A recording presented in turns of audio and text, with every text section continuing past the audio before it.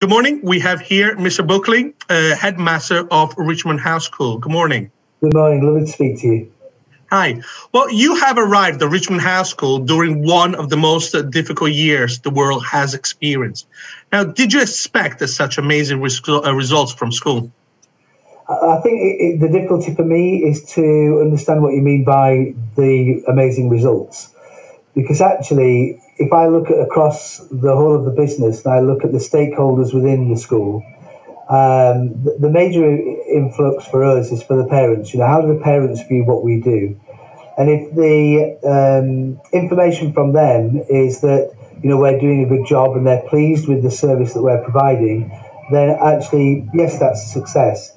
If it's by number of issues that are raised through the pandemic and then dealt with appropriately and successfully, then yes, we've been a success. And then if I look at the children, have we managed to deal with the children's gaps in their learning?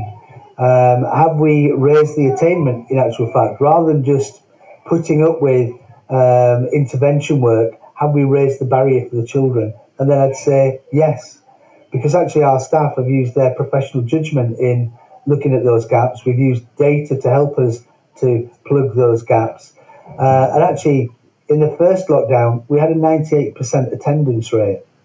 The worst thing for us was the second lockdown. We were completely ready to go on the Sunday before the Monday. We had an inset day on the Monday. And on the Sunday, I listened to the Prime Minister speaking to Andrew Marr, rubbed my hands, how wonderful that we're going back to school on Monday. Great. And then on Monday, through our inset day, the traction from the media brought it up to the point where at 9 o'clock at night, when the PM said, no, we're on a second lockdown, we had an immediate staff meeting, an emergency staff meeting, and then overnight we switched the way that we worked from being having remote learning that was paper-based straight to online learning. Now, we prepared for that up to that point, but the response from parents was absolutely phenomenal. And then come to lockdown 3, of course, we've gone through this, not a single bubble burst, 100% attendance. So if that's a measure of our success, then yes, we've been successful. But that's not me. That's a collective responsibility. That's the whole team, from right down to our cleaners who are going and wiping down surfaces every hour or fogging rooms to make sure that the COVID-19 bug can't be transmitted or transferred, has been really impressive for us. And that for me is because we've had precise procedures in place and they've been carried out really effectively by everybody that's there. So, yes, I think in those terms we've been successful, but I'd go back to where our parents are, because they're our core users. And, what we've seen from them is they've given us a lot of trust. They've trusted us with the children's learning. They've trusted us to upskill the children. They've trusted us that we put our rigorous procedures in place and that they would work. And they've trusted us by giving us fantastic testimonials that we can then share with other people. So, and we know that through the forums and surveys that we've run with them over that time. So, in regard to the answer there, I'd say I would hope that we've been successful. Certainly, the things that come across my desk tell me that we are, but we're always open to listen to improve. Fantastic. And how does Richmond House School differentiate itself from other independent schools? Oh, that's an interesting question. I think all independent schools have the same raison d'etre. They will all offer the warm, caring environment that they say they do on their websites. And I have no doubt that every one of them do that. And we are in that lovely throng of independent schools that can say that. I think the difference in our school is how we do that. So we have a product that's a holistic product. We believe in a broad and balanced curriculum for the children. And what we really want to do is to expose them to loads of different opportunities to find their way through life. And we'll find a bit where they'll be fantastic. We might find a really good creative writer that goes on to be an author or a journalist, or we'll find a sportsman or a musician. But what we'll also do is we'll educate that child so that whilst they might be a brilliant sportsman, they're also an educated spectator in other areas, in art or in music or in the written word. So, it's the how bit that's really important to me. And this idea that we're a caring, school means that we've got detailed knowledge of every child. And that to me is really important. We've got small class sizes, no more than 18 in the class, 2 form entry, which means you've got 36. And that's really effective because on a lesson by lesson basis, you can speak to every single child and give them verbal feedback on the work that they're doing within that lesson on that day. And those interactions build up and they create traction, and the trust that you get between the member of staff and the child then allows the child to take on the feedback and then implement the feedback to improve the work thereafter. So, that detailed knowledge of the child is crucial, I think, and that's where we get there. But it's also about the parental involvement too. We've got very close connections with our parents. In that what we do is if we spot a problem, we can intervene really quickly. Or if we see something that's fantastic, it's a postcard home that we send to say, do you realise? Or a text message home to say, this happened today. And when you sit in a board meeting and your phone rings and you glance at it and it shows a picture of your child doing something fantastic, there is no better feeling as a parent. And I think that level of trust that we've developed over time is perhaps one of our USPs. And of course, we've got these fantastic grounds that we use, haven't we? We've got all that wide space. And from the front, when you look from the front side, you wouldn't believe the space that we've got behind. And so we utilise that very carefully to ensure that actually we get our children out. We look after our children's well-being and their health and use health and exercise to develop that.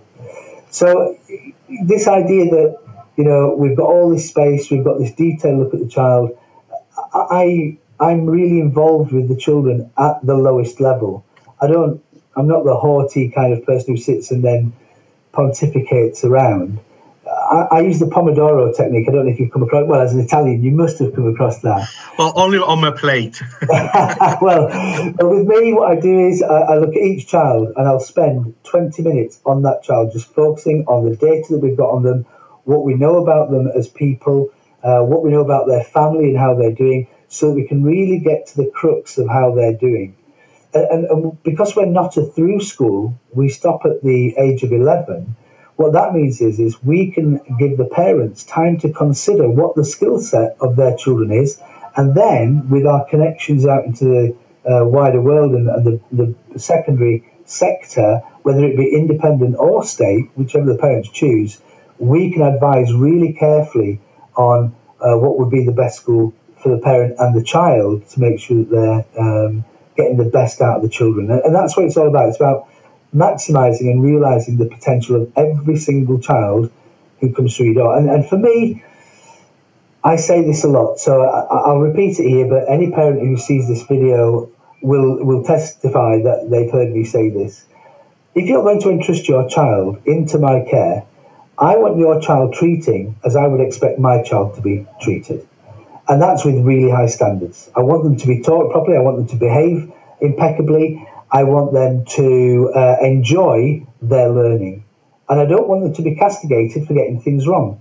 For me, and we say this to the children all the time, it's the process, not the destination. So enjoy that journey and go back and check on the process. Make sure you've got it right. And then when the destination comes along and it's really successful, yeah, enjoy that. Or if it's not, go back and find out why not. And then we start to build the individuals. We've got a lovely location. We've got lovely children, lovely parents that we work with. And do you know what? The children here, much as I am, they come into work, they skip into work, and they're really happy to learn. And that, for me, is probably the most important thing. Excellent. Well, I'll tell you what, my kids, both of my children, are extremely happy to go to Richmond House School. Oh, pleased to hear that. So here comes an interesting one. How do you see the school system in the United Kingdom evolving in the next few years? Oh, well, that's interesting. I think you have to look at the context of the UK education system and the changes that have gone on through time. And I think we are in a time of flux. I think the pandemic has brought that to the fore. But previously, there was a two-tier system, and you had a secondary modern system, which was based around vocational work, and a grammar system, which was academically elitist. And then in the late 70s, they joined them together to be a comprehensive system. And it was a mixed ability setting. not arranged by academic ability. And what's happened now is that the tertiary system hasn't really caught up to this new system, and it's still flowing through. And so the idea in years gone by that 10%, the top 10% of the academic age ability range would go to university has now shifted. And actually, there are lots of children that go through university. And what we'll find is that children now will, or the young adults now, will end up doing 2 degrees. In the late 80s, early 90s, I lived and worked in the southeast, very close to the central headquarters in the UK of Ford Motor Company. And a lot of parents at the school that I was at then went to worked at the Ford Motor Company and sent their children to us. And to a person, every single parent who'd got their primary degree were then being asked to do a secondary degree, and they were all asked to do an MBA. And that's great, you know, but actually we're now going to get to a point where people will do a primary degree and then they'll do a secondary degree, and I've no doubt in the future there'll be a 3rd degree that they may have to do, or an addition to that. And so ultimately for me, I think that our system has to look at how it's useful to society. And the academic element is one element of it, but it's only a small element. And actually, the needs of society are much bigger. And because of that, I think our school has to, or schools in general, have to involve themselves with industry much more closely. And I believe that industry should come back into the classroom. And actually, there should be that two-way process where industry saying, this is what we need. And we say, right, we'll try and develop that. In the early years, we develop the children and we develop their curriculum on a weekly basis. Virtually, they plan based on what the children's learning needs are. And I can see that happening in the future, where actually, when we're teaching, we teach skills more than we teach facts. And the skills are the important thing because they can be transferable. I read a recent article, and I can't remember where it was, but it said that the youth of today can expect to have 10 different jobs. Okay. And if that's the case, then they're going to transfer their skills. There'll be some core skills that they'll use. You know, just talking to people and getting on with people is really important. But this idea that they can transfer skills across 10 different sectors is going to be really important. And so I think that, for me, will reign. And that should then come back into the school system. And of course, what that means is, if you have everybody educated at the same level with an MBA, for example, everybody thinks the same. And the problem with that is that you get no ingenuity then. You get no innovation. And actually what I think we're doing here at Richmond House is we've got that in our mind's eye, and what we really want is a high level of performance from the children with the ingenuity that pops out of the norm, that gives you the individuality that creates innovation in the workplace. And we've got to start that really early. We've got to start that here.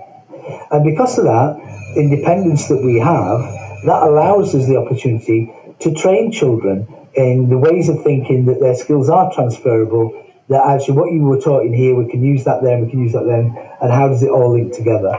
So I think that individuality, the individual thought processes that we develop here, the confident, articulate, self-reflective children that we have, creates an all-round team player with just that spark of brilliance that might just make some industries look and think, yeah, that's the kind of person I want in my sector.